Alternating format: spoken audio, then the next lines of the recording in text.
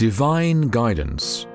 Learn how to know Yah's will for you individually.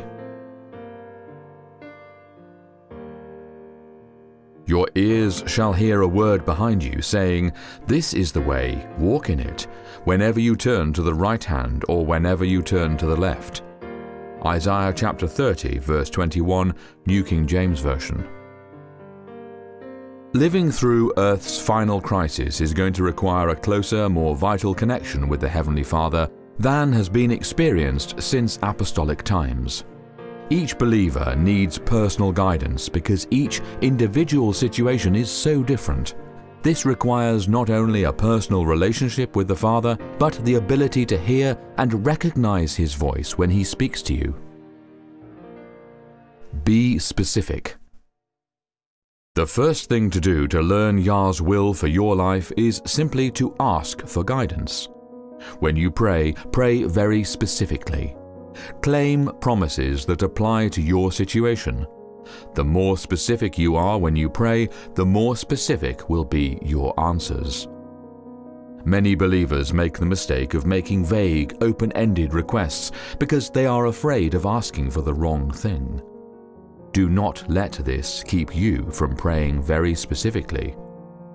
As long as you surrender your will to the Father's, saying, "Not my will, but thine be done," you can pray as specifically as your salutation warrants. Specific requests get specific responses. Exercise faith. Do not confuse your feelings with faith. The two are completely separate.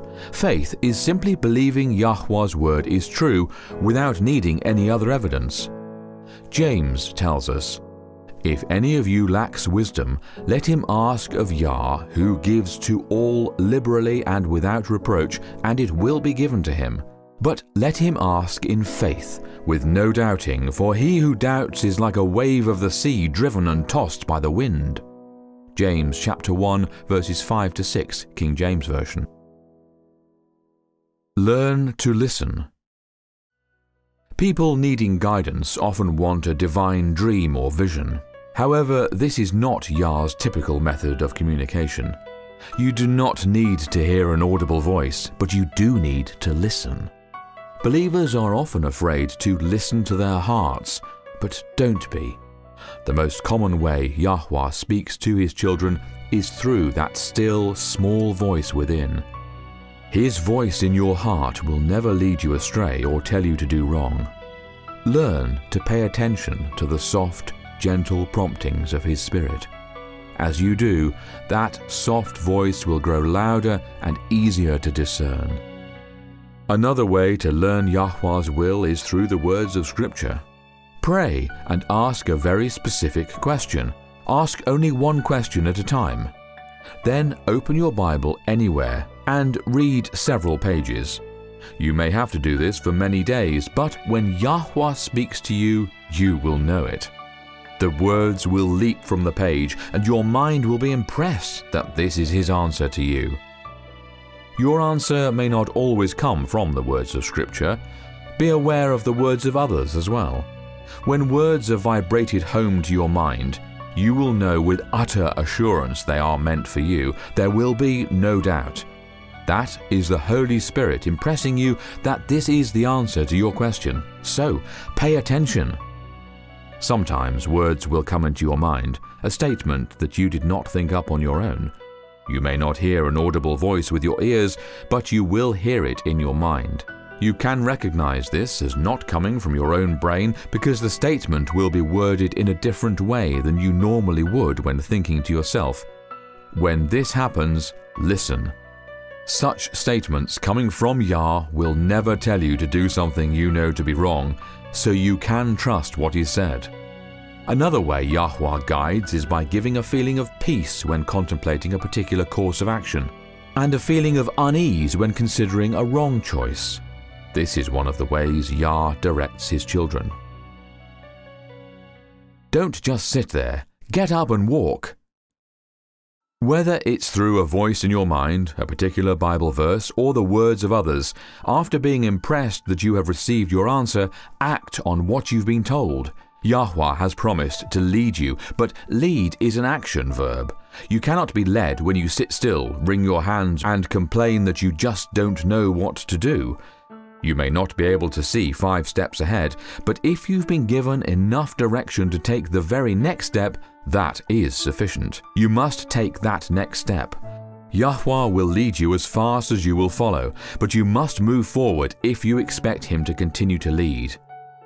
If you feel you've not been getting answers, think back. Has He already given you directions that you did not obey? He can only lead as fast as you are willing to follow. Gather information. You may not know how to obey the directions given, so gather information. As you gather information, you will clearly see what is the next step to take. Then make the best decision you know based on the information gathered and step forward.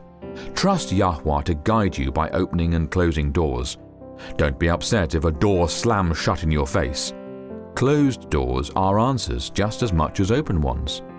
Yah knows the future. You don't. Thank Him for saving you from unseen dangers. Do not waste time trying to pry open a closed door. Yah shut it for a reason.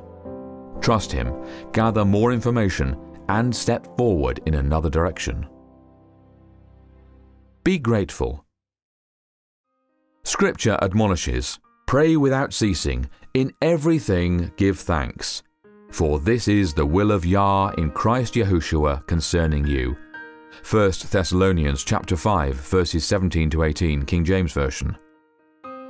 This is an extremely important principle. Always express gratitude in every situation. A grateful mind sees many available opportunities, whereas a negative, complaining spirit sees only the disappointment of unrealized expectations. The days ahead will be filled with unprecedented dangers.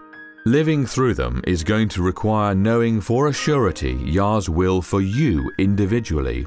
Yahweh is not reluctant to communicate with us. Rather, too often people have been impressed with what they are to do, but they simply do not want to obey.